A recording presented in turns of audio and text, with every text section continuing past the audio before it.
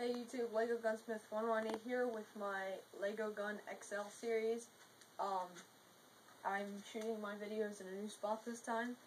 I have a new gun for you today, which is the RPG, which was in our category of the list I had. Some of you may recognize it from Modern Warfare 2. It has a lot of the same features, like the missile that goes in the front here, just like that. And it also has your front sight, your back sight, and I'll show you the sights. It works in there. There's the sights, if you see them, those are cool. I have the front grip, the back grip, which is where you would shoot the trigger at. The trigger, I don't know if you see that, but jolts back, rubber band powered. That's cool.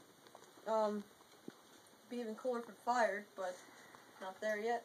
So that's basically the loading mechanism and the trigger place. But it also has I don't know, this is like a smoke ejector for like when the missile takes off. Moves all the excess smoke or air back off that way. And the way you'd be holding it is like this. So go like that. All the smoke will be behind you.